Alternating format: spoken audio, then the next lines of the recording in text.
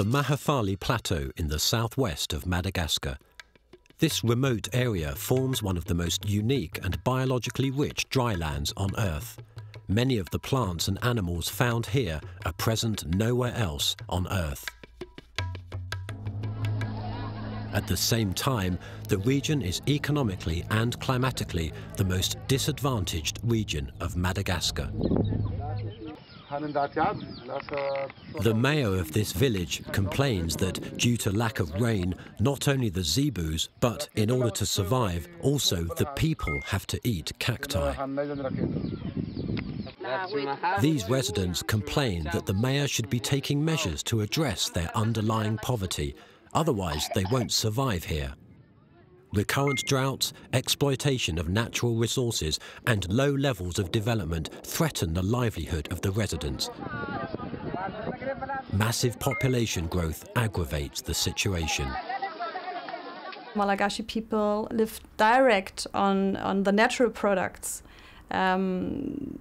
cultivated crops and animal husbandry. The preservation of the ecosystem and related services and functions is directly linked to the well-being and survival of the population. So it's absolutely necessary to use the ecosystems and services in a way that preserves them permanently. Based on in-depth research in the areas of ecology, agriculture, forestry and other disciplines, Susanna Cobber, coordinator of the project SuLaMa, tries to find solutions to the problems of the Madagascan people.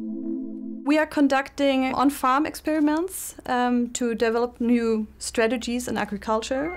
This is, for example, in a very simple, or one very simple idea, although innovative for the local farmers, is the fertilization of the soil using manure of cows and goats. The first results are promising.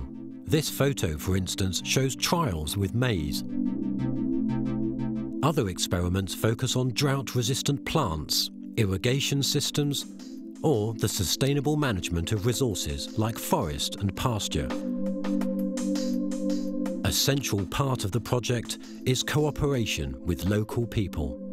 As a participatory project, we pay special attention to the rights, needs and customs of local people in order to integrate their traditional knowledge into the development of new strategies.